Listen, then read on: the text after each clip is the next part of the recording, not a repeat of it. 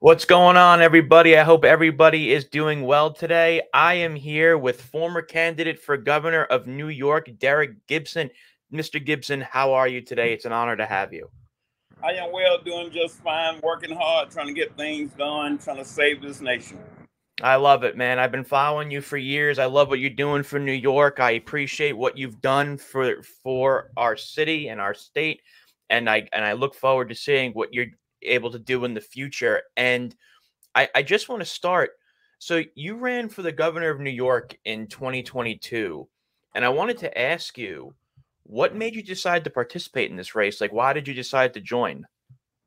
Uh, what happened is that I moved away from New York as a teenager, and I came back to New York late on in life, and I saw what was going on in the state of New York, in the city of New York, with the high taxes and the Governor Cuomo saying Republican has no place in that particular state. So I was like, this is the United States of America, and we are welcome anywhere we go. So I want to challenge that statement. And although the high taxes we had rather, and the Department of Education, Yep.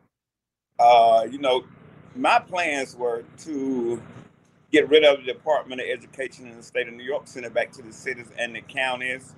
And I want to uplift law enforcement, let law enforcement do their jobs because I saw where their hand was being tied. I saw how the Democratic Party have destroyed the lovely city and the lovely state of New York. And I was like, I got to put my hat in the ring and do something about it. So that is when I made my mind up to run for the state governorship.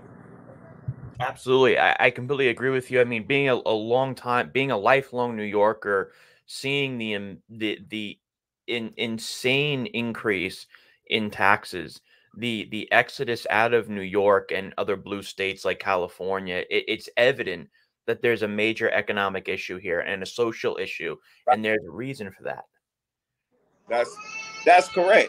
It's terrible. And I spoke to several business owners. I'm a business owner myself in the automotive field. I'm a UAW guy, Hmm. and I saw how the business owner was being treated. All the taxes that had to be paid, especially we have a business in New York City. I mean, it really disgusts me what's happening in the state, and I decided to try to do something about that. So I went around campaigning, talking to people, and hearing what the people wanted. And I took that and I came up with my platform for the state of New York. And today, as of today, it has got even worse.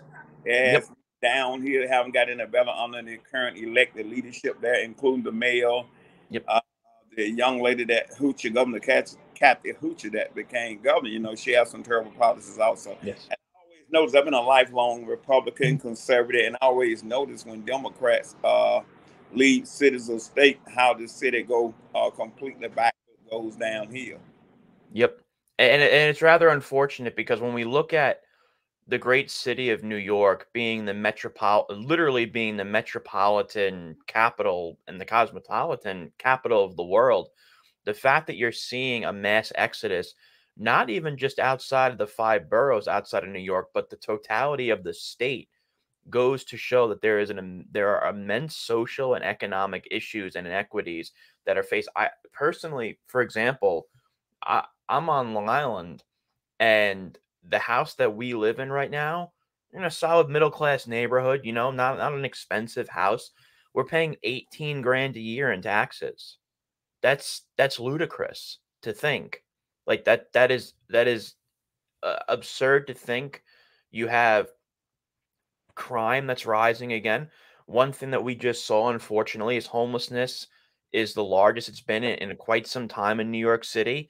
And I want to ask you because you've been going against the grain a lot, and you're a major advocate for a particular movement for Trump in 2024 called Blacks for Trump in 2024.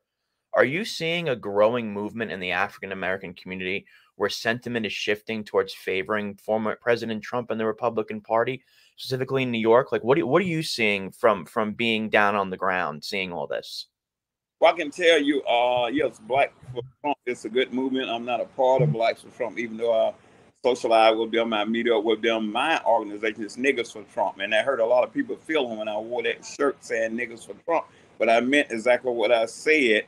And I wanted to get the national attention because of the way the Justice Department is doing President Donald Trump. I was like, as a black man, we, even myself, have faced the same kind of justice system, which is a two-tiered justice system. Yes, of course.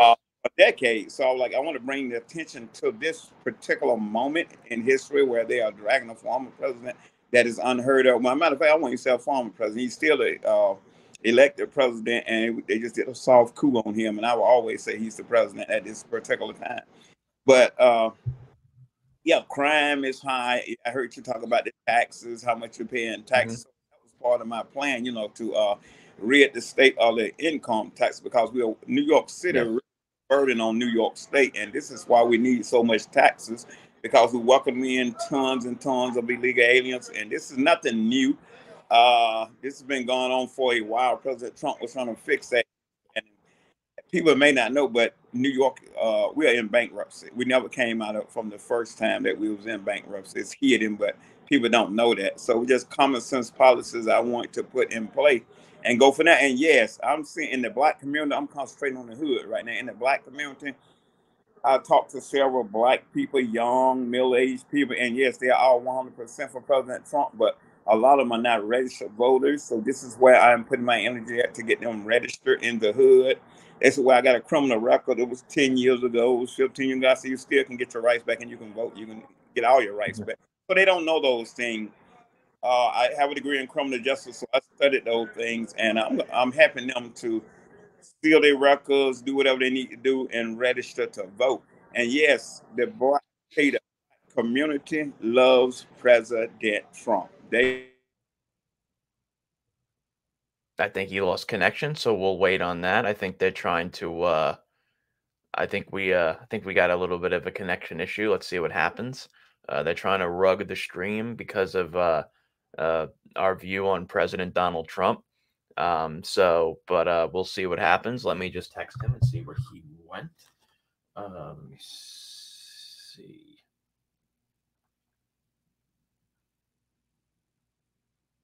Let me see what happened here. Let me see what happened here. Mr. Gibson? Mr. Gibson? Hello? Mr. Gibson? There we go. Here we go. Your connection kind of went in and out. I think you're frozen.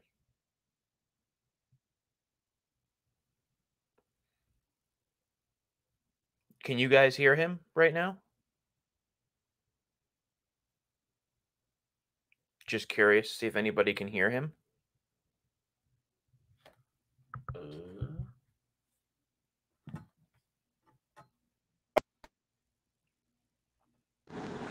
Give him a few seconds. There we go. Okay. I'm having technical issues. Oh, it's working now. It's working now. Okay. There we go. So yeah, like you were saying, so for example, like I have a very close friend of mine who is a city cop, makes about $80,000 a year.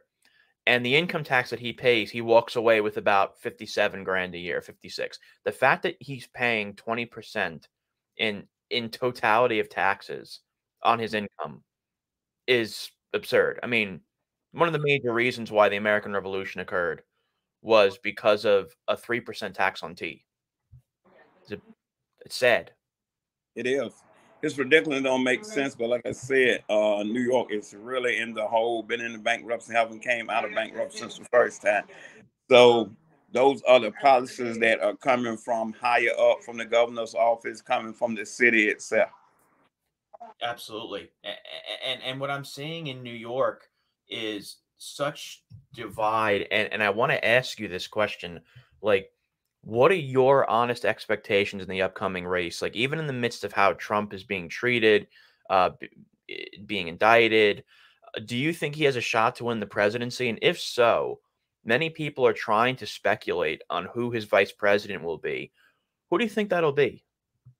Well, he definitely has a shot and a huge shot, but they can always try to put the fix in. They just can't do it as good as they did in 2020 with the COVID and the mail-in ballots, Right. where all the cheating came from. Most of it, I won't say all of most of it, but those Dominican machines and also the whole total thing was involved. It was involved everywhere. But yeah, he has a great shot at winning if it's a free and fair election.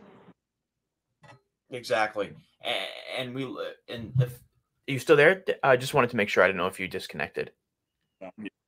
Still there? Okay. Yeah, exactly. And I seriously ponder who will be his vice president. Like I'm thinking maybe Carrie Lake. I'm thinking maybe I'm thinking Carrie Lake. I'm genuinely curious if he may choose RFK to be his running mate. I know that they're from the same state, so they lose the electoral votes, but that would be a very interesting unity ticket. I know Roger Stone, who I've had on this channel before, has said that that may be a very interesting ticket to see.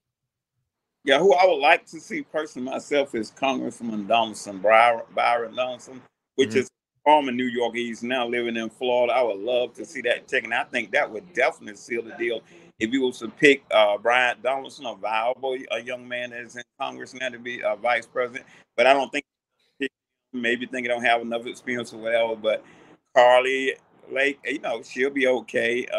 The other governor, almost saying the Montana, the young lady would also.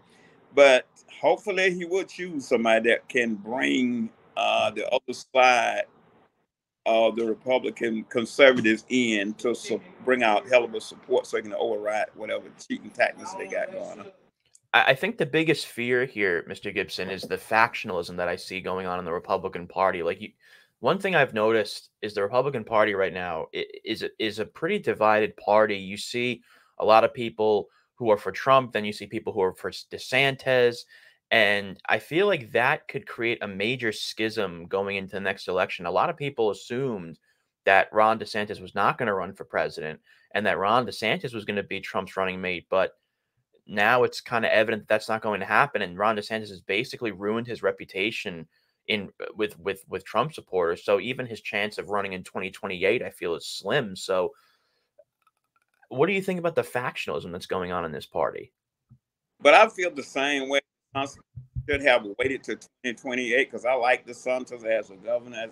State of Florida did a lot of great things, brought common sense policies and practices back to the governor's office there in Florida.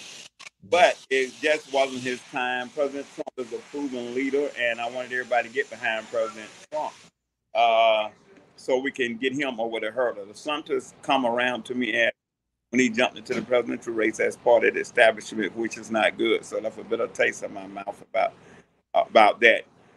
Yeah, parts of the Republican Party are very weak. They don't fight back like they should have, like the Democrats do. Basically give them pass. President Biden should have been impeached already. Borders wide open. That's the first thing that he should have been impeached for because he's not protecting this nation. We have terrorists walking through the southern border, and it's sad to see, and it's overwhelming for this country. The taxpayers fitting big bills, large bills.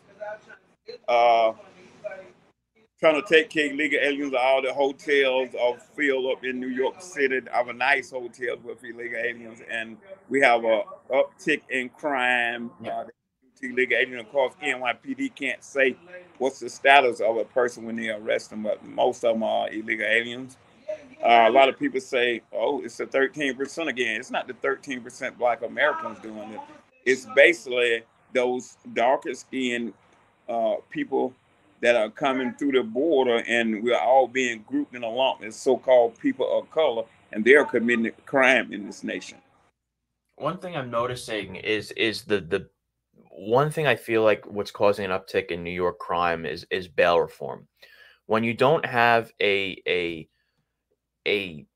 focus on in the criminal, you said you have a background in criminal justice, and I feel like there has to be some type of equilibrium between rehabilitation and retribution. And right now, we have teetered so far left to rehabilitation that there is no sense of retribution for the majority of crimes out there that happen in New York. You see people shoplifting, you see people doing all of these crimes, and then they're they're out the next day. And you see this in a lot of blue cities. You see this a lot in San Francisco. You see this a lot in New York City. You see this in Philadelphia. Like, Philadelphia is very unfortunately known for Kensington Avenue, which is unfortunately very well known for its drug epidemic. So I find bail reform to be a big issue that is putting this city at risk for increased crime because of its ability to to focus on non not no retribution. That's the issue here, I think, that we're seeing. Right, and it is, and those policies, coming straight from the Democratic Party. Bail reform was always said from the beginning when they were saying, I was listening to them, they were saying, well, violent offenders won't be let out. And the first thing you look up, this young man let out that was a violent offender and killed this lady in Queens, not too far from me. He was a product of bail reform. They Mhm. step after telling us that it would just be for the non-violent, but actually in the back room it was for everybody. So it's causing chaos in the streets, and these people know, these criminals know, they get arrested, they're going to be let back out in a couple of hours, or even given a death appearance, taking that be back on the street committing crime again. That's what happened in the city of New York. So these things came straight from the DNC. As you know, when the so-called summer love in 2020, Black Lives Matter, well, they're burning down the entire nation, government buildings and all. And some of our Congress people was out, get up in their face, do this, do that. They had an insurrection in front of the White House when Yep. President Trump was going to the church, and nothing was done about those things. So I see the hypocrisy is very huge coming from the Democratic Party. But if we have a constitution, a federal constitution, a state constitution, but it don't override the federal constitution. We have to follow the rule of law. A lot of people don't know what the rule of law is. Our rule of law came from the Constitution, and it's based off God's law, Mosaic law, and we have to follow that. And when we get off of that road, and then you see the chaos we are having against our law enforcement officer and everybody else. So it's dangerous even walking down the street in New York City, riding trains. We see crime happening every day. People getting pushed in front of the train. So those things have got to be dealt with in a manner where, yes, we got a two-tier justice system, but when people are violent, they shouldn't be allowed back out on the street. And these people have records 7, 8, 9, 10 times. Haven't even went to court and adjudicated those cases, and they're back out on the street. When you enable people like that, they're gonna continue to go in the stores. They're gonna steal because they know they can get away with it. Oh, we're not gonna prosecute it if it's under $1,000. I don't care if it's $5. If you go in there and steal, your ass should be prosecuted. I know people get hungry. Sometimes they're gonna steal some bread or apples. Might, yeah, give them a ticket or whatever, make them pay it later or whatever. But these people are going in there with grocery bag, getting everything out the store, item, clothes, everything, which makes absolutely no sense. And our leadership, they're saying is okay, and they know that. Exactly. So we there's a realization here that comes in the idea that soft measurements lead to hard crime because of the fact that it's easy to get away with it, and if there's no consequence of action, you'll see the result thereof. And you're seeing this in San Francisco, you're seeing this in Los Angeles, you're seeing this in New York City, you're seeing this in Chicago, you're seeing this in Philadelphia. And the one main thing that I see that's very that's a commonality in all these cities is they're all run by Democrats. And as a result of that, we're in a very, very, very unfortunate situation where America's cities right now are being overrun by that type of criminality mind state. But I do want to ask you this, Mr. Gibson. I know you're a very busy man. I don't want to take up too much more of your time. I do want to ask you, because I think it was Abraham Lincoln that basically said that America won't get destroyed from the outside. It can only implode from within. And I'm seeing, unfortunately, a very large cultural, economic, and social implosion that's happening very, very quickly. So, in your opinion, Mr. Gibson, because you're a lot, you're older than me. You've been around. You've seen different cultures in America, and what would it take to unite Americans on both sides of the podium so that this nation doesn't succumb to cultural and social implosion? Like, is there a way, or is that a foregone conclusion in your opinion? This is a foregone conclusion, but I don't want to write anything off. But we must come together, but we can't come together as Democrats and Republicans. We have to come together as Americans. And we cannot take up the destructive evil policies that is coming out of the DMC. That's a no-no. So at this point, it's only good versus evil, and I just have faith in God and go for and keep pushing, keep fighting, and get rid of this tyrannical governments that is going on in all these different states and on the federal level also. But I don't give up. I haven't gave up, but it's looking bad to a lot of people in the eyes of a lot of people that I speak to on a basis about they smell civil war and they think that's the only way to go back to where it's supposed to be. So hopefully that won't happen. But I'm basically on that same page. Absolutely. I think what's happening here, unfortunately, is that we have a lot of draconian policies that are meant to divide. They're meant to create division on unfortunately both the left and the right. I mean, you have on the right too, you have many rhino Republicans. You have the Uni Party right now that is interconnected with the DNC. This is not just a Democratic thing. You have a lot of rhinos in the Republican Party that are very much advocates for anti-Americanism. You have a lot of politicians on both sides of the podium that right now that are playing this divide and conquer mentality for what I would presume is globalism over nationalism. And I think that's a major issue in the West right now. You're seeing that in the West, you're seeing that in Europe, you're seeing that in America, you're seeing that in Canada. So I think there's this cultural tug of war between nationalism and globalism, especially with what you're saying with Agenda 2030 or whatever that's called. So all I want to say, Mr. Gibson, is a fellow New Yorker, and I've been following you on both Facebook and and Twitter for years. I was on Facebook and I followed you as well before I got off of Facebook.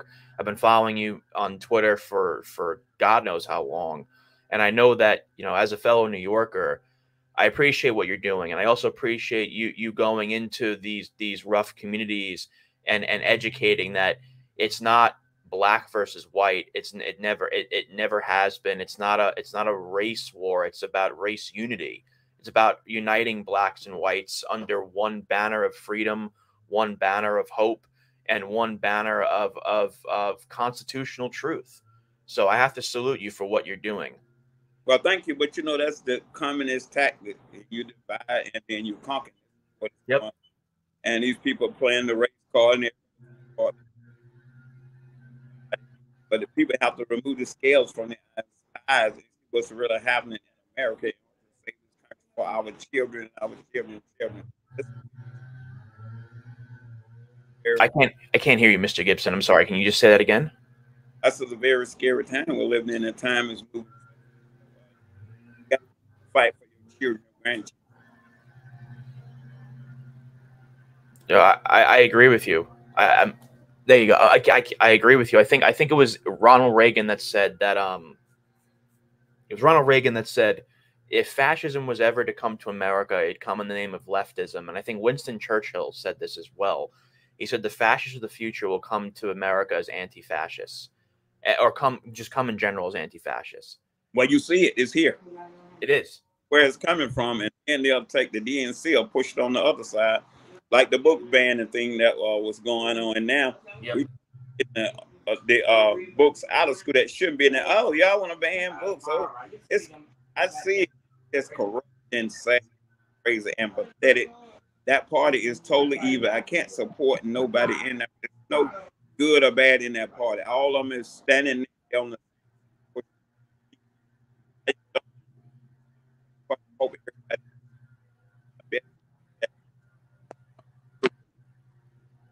I'm losing you, Mr. Gibson. I'm sorry. You there? Yeah, I can hear you now. Okay, great. Yeah, so I was like I said, that's a hope. It come to fruit in the area. And people, that's why. I absolutely agree. I think right now what we're seeing right now is a very is a cultural battleground between freedom and totalitarianism. So all I want to say is, Mr. Gibson, I don't want to take up too much of your time, and all I want to say to you wholeheartedly is thank you so much for your time, guys. If you resonate with what's being said in this stream right now, please consider following Mr. Gibson on Twitter. I have his link in the description of the video. I have his Twitter handle as well. So please make sure to follow him. And Mr. Gibson, I'd love to have you on again. I appreciate what you're doing as a fellow New Yorker. And just keep fighting the good fight, man. I know it's not easy, but thank you for all that you do. I'll be honored to come back. Thank you and have a blessed evening. Yes, you too. Thank you very much, Mr. Gibson. Have a great day. Absolutely.